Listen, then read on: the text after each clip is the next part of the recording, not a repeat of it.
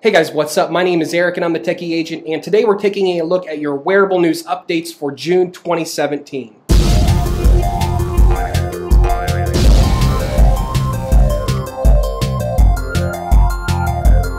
So the first bit of news is that the wearable maker MOOV is looking for a buyout option from either Intel or Fitbit. Now MOOV is obviously a wearable maker that also pairs their wearables with applications that provide real-time coaching. And that's kind of their proprietary niche element in the whole wearable world, and that is that they provide coaching that is above and beyond what other wearable makers are doing at the time.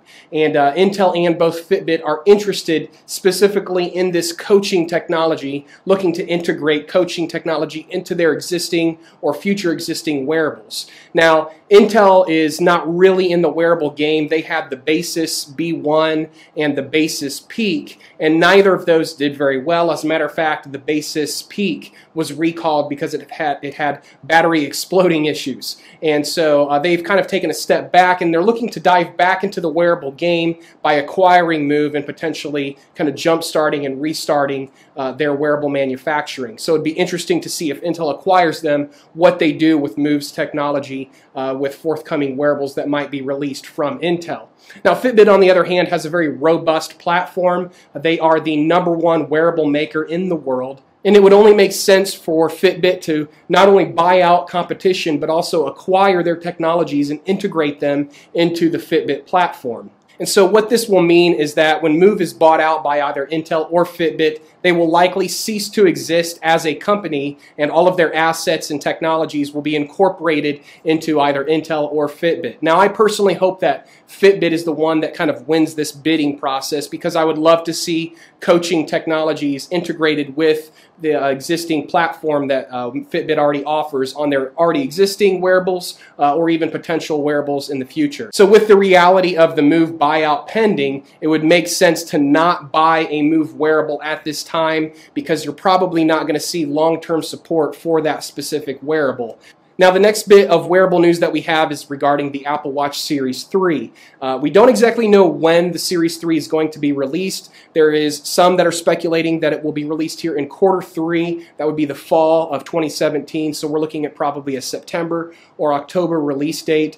And there's also those that are saying that we're just going to get a small refresh of the existing Apple Watch Series 2, and that we're not going to see any real major changes until 2018 or something like that. Now, no matter what happens, we do kind of have a rough idea of what we may be getting with the Apple Watch Series 3. There have been several leaks. What we will likely see with the Apple Watch Series 3 are a few things. Number one, we're going to see integrated sleep tracking. Up to this point, the Apple Watch hasn't done a great job with sleep tracking. There are third-party applications that do provide sleep tracking that compete, with Fitbit and Polar and Garmin products. But we haven't seen that really with the Apple Watch yet, and so we're going to see with the Apple Watch Series 3 better sleep tracking, something that integrates with Apple's system and provides you with detailed sleep information. Additionally, the Apple Watch Series 3 is likely going to be able to track heart rate variability. So heart rate variability measures the time gap between the beats. So you have, of course, your beats per minute for active exercise and also your resting heart rate. But heart rate variability will look at the variability between the beats, specifically the variability between your resting heart rate.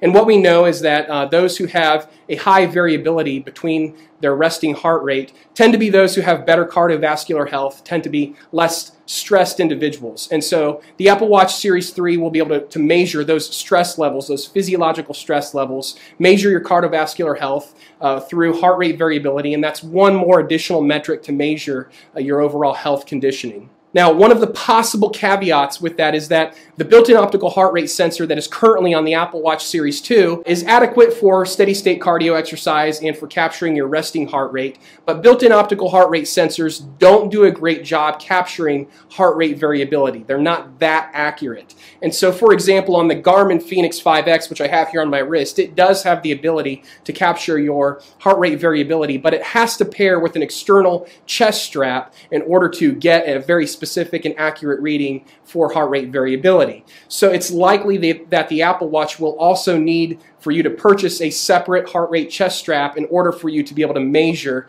that metric of heart rate variability, which makes me also think that there's potential that Apple is going to be releasing a line of accessories that will pair with the Apple Watch that are Apple branded. So who knows, we could potentially see an Apple branded chest strap and other accessories that pair with the Apple Watch as part of the Apple Watch Series 3 release. There's even been rumors that the Apple Watch Series 3 will have an external band that can be worn and purchased separately with the device to measure things like glucose levels for those who are diabetics or those who want to measure the glucose levels of their blood.